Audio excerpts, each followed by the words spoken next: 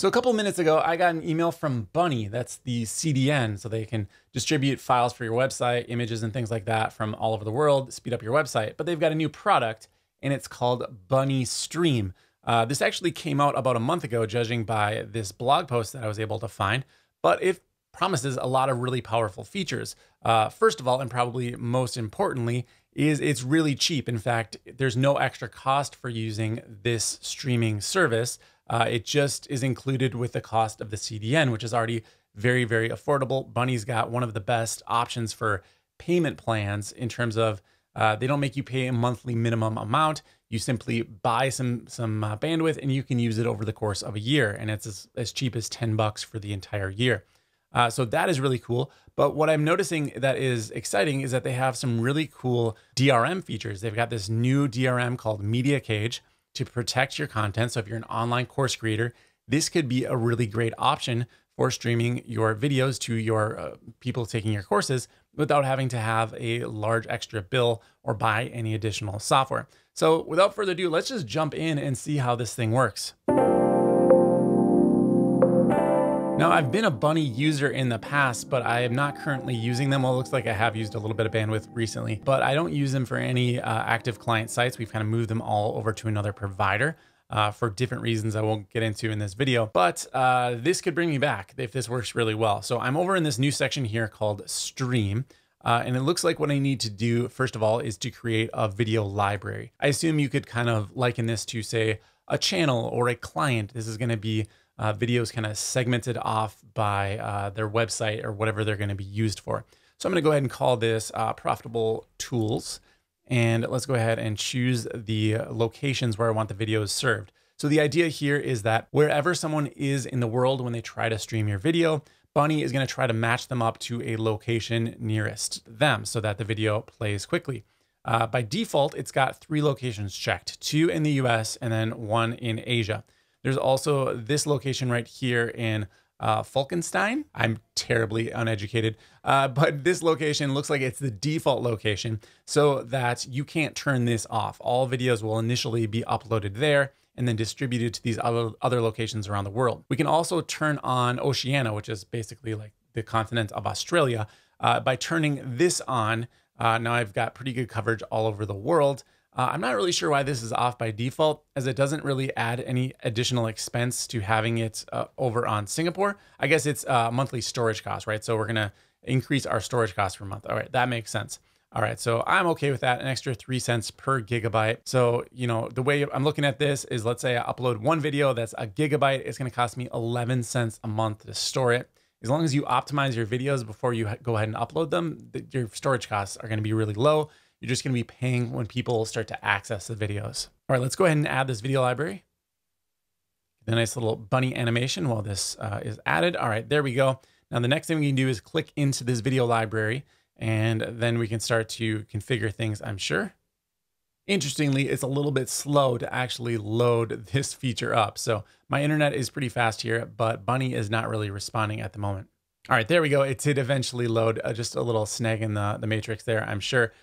So it looks like we have the option to create a collection, which I assume would be more like a playlist, right? So if you have a series of videos that are related to a particular course, it's nice that you could organize them based on that. And you can also just upload videos straight away without putting them into a collection. Let's go ahead and try out this collection feature, and I'll just call this demo video. Hit OK. All right, so now I'm inside of that collection of demo videos. There's no videos uploaded here. Let's go ahead and add a video. All right, looks like there's a little drop zone. I can go ahead and add a video. I did actually record a video ahead of time just to have one to upload. It's called Bunny Test. Let's go ahead and upload this. There we go. By the time I dragged it in, it had already finished uploading. The video itself is very, very small, but there we go. It is now processing. It says encoding. Now, I would actually like to check out the encoding features. It is playable. All right, so there we go. I'm over in encoding on the left-hand sidebar. There's some other options I'll look at in a second, but I've got this option here to keep the original files. I like that. Some other services I've used will actually discard your original files, which means you have to keep a copy of them on your local hard drive if you ever want to upload them to another service. You know, assuming that something better does come out at some point in the future, or you want to switch for whatever reason, you'll want to have the original files available to you. We've got this option here that's grayed out. It says enable early play. This will basically allow you to play the videos before the encoding has completed. So the idea here is that it's going to encode the files. You can see the enabled resolutions down here. You upload your video and then it'll encode it into all of these different file formats, right? So we have a very, very small video. I'm going to turn this off because no one would ever want to watch one of my videos at this low resolution. In fact, I'm going to do that for everything up to 720p. And then I actually go higher than that. My videos go up to pretty high resolution. And that's because I do screen recording where you need to see every little pixel or it's kind of difficult to look at. So I'm going to go ahead and enable up to the highest resolutions. Do whatever works for you. But that's why I was so interested in this right away, is because I don't really want a very small file to be served up when people look at my videos. I want to make sure that the screen resolution is really clear so that you can see all of these little details on the screen, even if you're on a phone. Two more cool features here before we go back and actually look at the video that I uploaded. We've got enable MP4 fallback. It says this increases the encoding time and storage a little bit, but it'll provide backward compatibility when devices don't support HLS streaming. So that's what this is using, is HLS streaming to provide the videos. If you want to have an MP4 available, you can check this. If that's important to you, if you've got an audience that's using older devices, this might be something worth testing, because I believe it would be a little bit more of a security risk as well if you're just worried about people downloading the MP4s. Maybe you're not, but if you are, you might want to turn that off. In fact, I'm going to do that now. And then the last thing that I think is really cool here is we can actually add a watermark. So this is going to be like your logo on the screen. I'm going to go ahead and add my logo here and see what this looks like. All right, so it gives me a little preview window here, and there's this little circle. I can grab this circle and kind of move it around. Getting it the first time was kind of difficult. There we go. I can resize it. I can make it as big as I want. I'm going to go ahead and make it nice and small and just stick it in the upper right-hand corner of the window. I think that looks pretty good here. I'll make it a little bit tighter. Oh, that's as small as I can get it. All right, that's looking pretty good. You can see that I can't get any closer. It's kind of adding, maybe that's my image file. Might have some space on the sides, but I can't actually get it to stay right in the corner there. But other than that, this is a really, really great integration or a great way to do watermarks. I've seen a lot of other software kind of just give you, you know, not as many options. You can't see exactly where it's going to show up. It's just like right-hand corner, and then it's covering some piece of content. You can't put it where you need it to be. Maybe you want it to be spaced out a little bit because you have a border or whatever it is. All right, let's go ahead and roll with this. I've got my enabled resolutions that I like. I'm not going to turn on either of these two features. Looking pretty good. Let's see our player options here. This is going to, you know, give us the style of the actual player. If we go back to the manage videos here and I click play here, you can see this is what the video looks like. I want to change that orange color to be maybe more of a green color because that's the brand color. Let's do that. Let's go ahead and open this up. And I've got a hex code here that I use for my brand. So I'm going to go ahead and paste that in. And all right, that is exactly what I wanted to see, kind of a greenish color. We do have the option to add some CSS in here if you want to go even further. And there's some player controls. So we can turn off the ability to play or pause the video. We can turn on things like skipping forward and backward 10 seconds, show the duration of the video. You can turn off the ability to go full screen or show the progress bar if you want. I'm going to leave these all on and just see what they look like. Let's go ahead and hit update here. All right, let's get right to it. Let's actually put this video on a website. All right, so we're under videos. I'm going to click on the name of the video here. And then what I want to do is actually grab this embed code right here. I'm just going to copy this and let's go ahead and launch a WordPress website. I'll try just embedding this right on a post and see what it looks like. So here is my demo WordPress website. I'm going to go under posts, add a new post. And let's go ahead and just, I'll do a slash here. This is the Gutenberg builder. I'm going to go ahead and type HTML and I'm going to paste in that embed code. All right, we should be good to go here. I'm going to publish this. Let's go ahead and view the post. All right, there we go. The video is playing. I've got my watermark in the upper right-hand corner. Now I can see what that looks like. I'd probably bring it down a little bit. I would like to get it kind of closer, but overall, it looks pretty slick. I can't right click on the video, so I can't save it there. I can open up the options here. It is responsive, so I can't choose the resolution. There's no options for that. Like there's no quality setting here. Oh, actually there is. I take that back right in front of my face. I can choose between the different qualities that I set. So that is really cool to see. Overall, very impressed with how this looks. The only thing I don't see is where the skip forward and back buttons are, but you know what? My video is only 7 seconds long and they were 10-second buttons. So that's something I'll have to test out later. Now, I'm not even using their encryption yet, because if we go back over to the manage library, there's a security section here, which has their basic DRM is turned off by default. If you turn this on, it's going to disable the MP4 fallback as well as the early play options.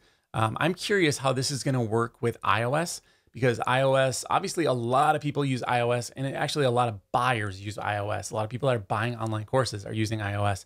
So it's a very important market.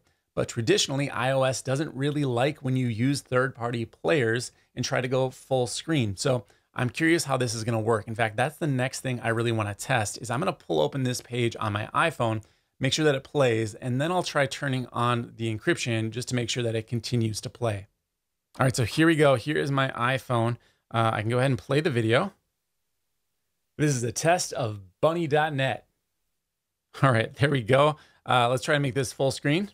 All right, went to full screen just fine. Resolution's nice and high, like I would expect. Overall, looks pretty good to me. All right, let me go ahead and I'm gonna jump back over into the browser here, and let's turn on that encryption and see what that looks like.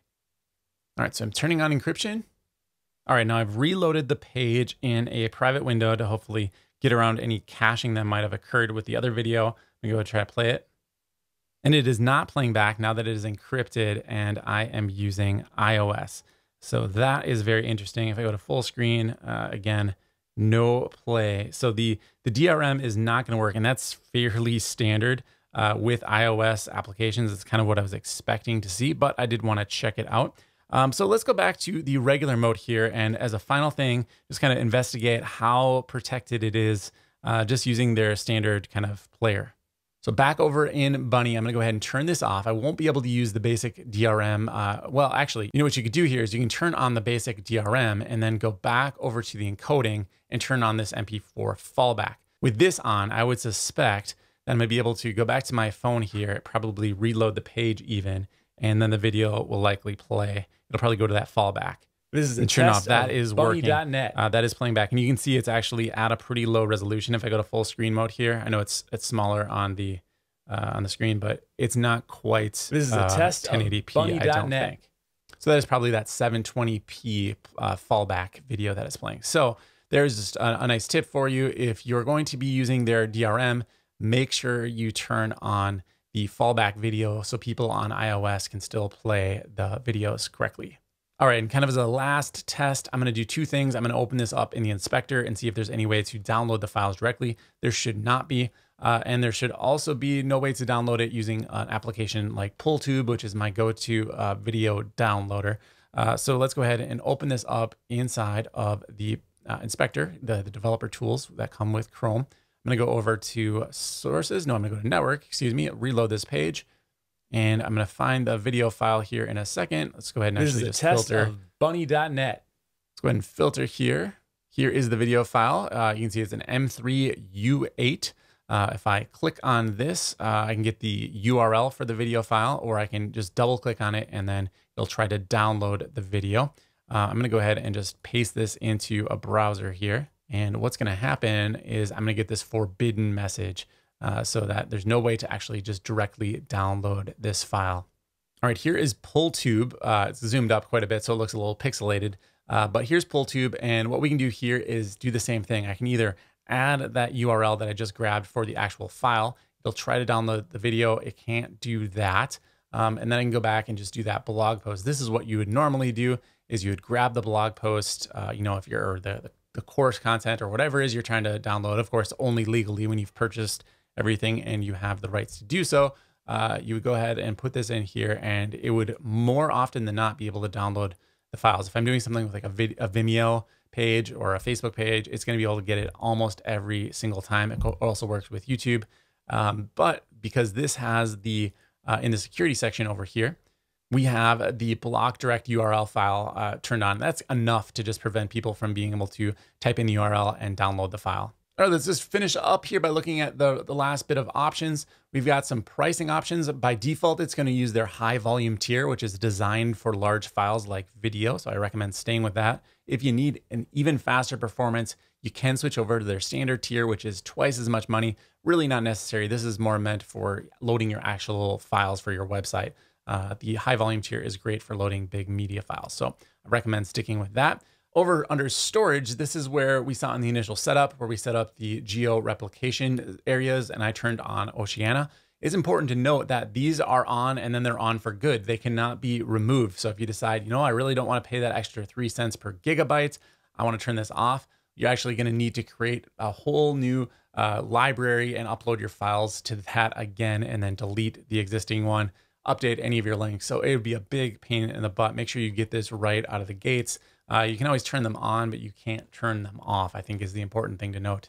There's the ability to link up to vast advertisers. If you've got a large audience of people watching videos on your website, you can embed pre-roll ads right inside of your videos if you've got that set up. If you don't, you probably don't have a big enough audience to set this up. We're talking hundreds of thousands of views per month in order to work with most vast ad networks. So probably nothing the majority of people need to worry about. But that's essentially it. It's overall a pretty great product. I'm excited to begin using Buddy.net. This might be the new path that I go forward with video hosting for our clients. We'll see how that works out. I'll definitely keep you updated on any thoughts. But if you have run into any issues or have any thoughts on the Bunny CDN streaming network that is now available, definitely leave me a comment down below. I'd love to know about it.